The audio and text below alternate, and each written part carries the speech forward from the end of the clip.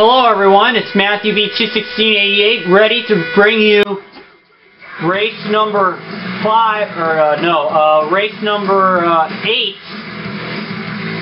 of season 4 of EA Sports Supercross 2000.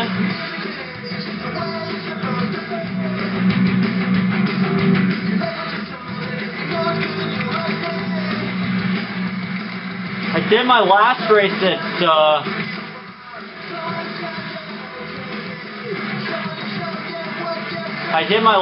at Indianapolis as John Dowd. I ended up winning that race. So this time I'm going to go to Daytona.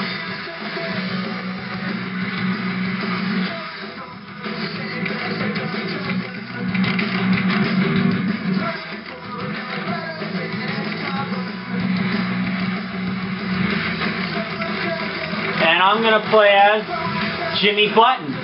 Jimmy Button, who took a 125 win at Daytona back in 1994 over when he was a Team Suzuki rider in the 125s. And one of the guys he won over it was his own teammate, Ezra Lusk, who ended up winning the East Series in 94 and 95, I believe, in 94.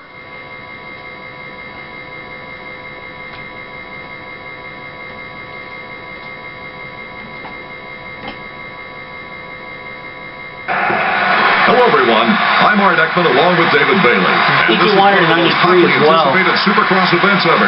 David, on the East depth of Series. field here could be the best of all time. The best I've ever seen. You have to go all the way back to 1982 to find this much talent out there. No, 93 won the East with Doug Henry. 94 and 95, I believe he won the... No, just in 94. This should be a great race. This should be a great race. Lusk I'm talking about, but Jimmy Button, never a champion in his career. But anyways, let's go. The board is up. You got to stay loose and focused right now. This is the moment of truth.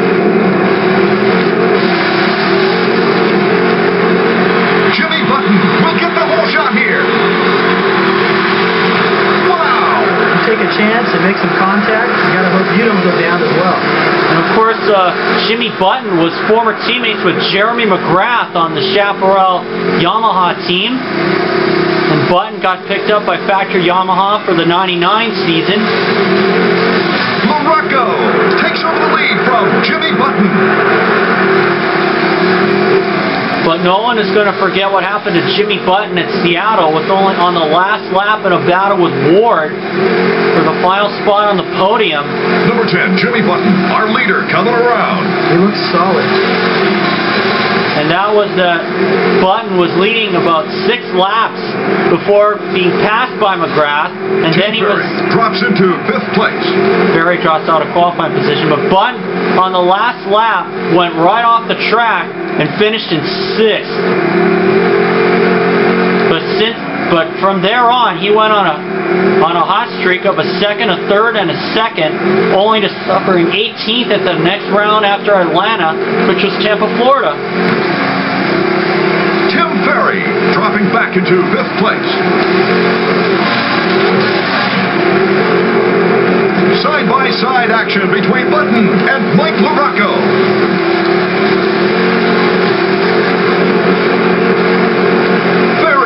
Just passing Larry Ward.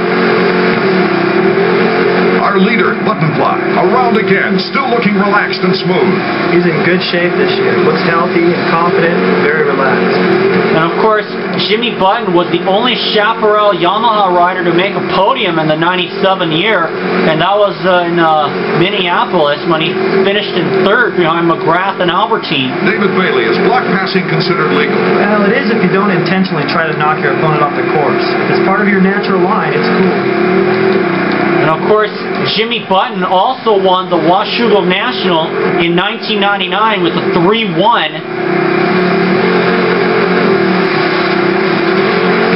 David, what are these riders thinking when they plan their line through the rhythm section? Well, most riders can just look at these sections and figure out the fastest timing through. There's usually a faster way that not everyone has the confidence to attempt. The idea is to jump through with as fast a timing as possible, avoiding one jump that slows you down. The leader, Jimmy Button, logs another lap. Button is hot and cold. When he's hot, he's really fast.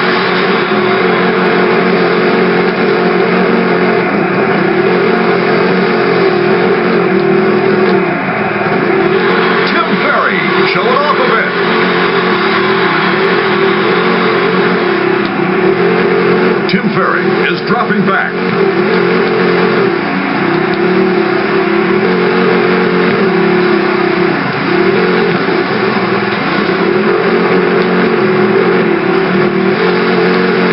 Where does all the dirt for a track come from? Well, they store it outdoors locally and truck it in, so it's going to reflect whatever weather's going on in the local area.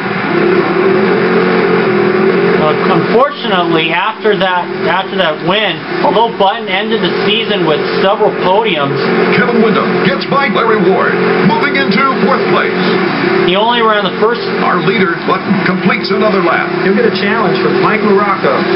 Button was only able to race the first two races of the 2000 season before an injury in practice in San Diego pretty much ended his career. David Bailey, the riders really get to show off some style up there. The riders are basically entertainers. Fans want to see a good show, and some riders are more conscious of that than others.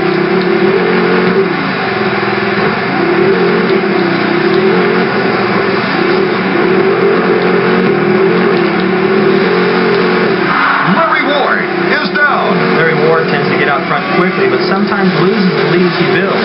If he could finish the race as fast as he starts, it would be dangerous. Then I just went down. LaRocco edges out Jimmy Button. Now they duke it out for all the marbles.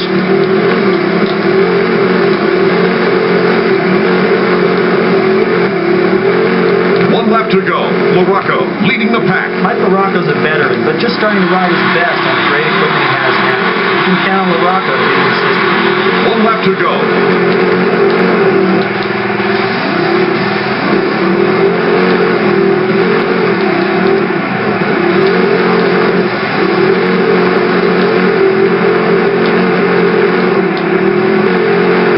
Of course, Button riding the 4-stroke for the 99 season. Became the first rider ever to win a 4-stroke national, I believe. Larry Ward showing off to the crowd there. LaRocco grabs some big air, and they're serving pretzels on that flight.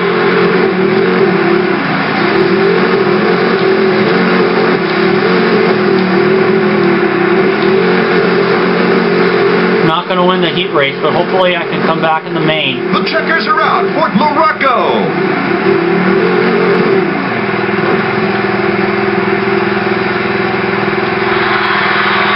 I think that crash that I had really did me in more than I thought. LaRocco wins the heat and transfers to the main. We can only hope the main event will be as exciting as that heat.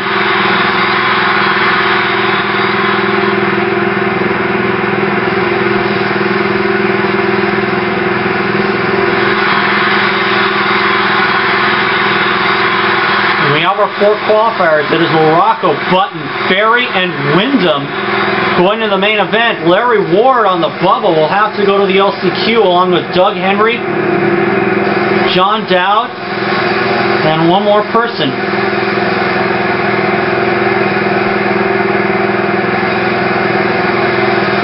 It's Mikel Pichon.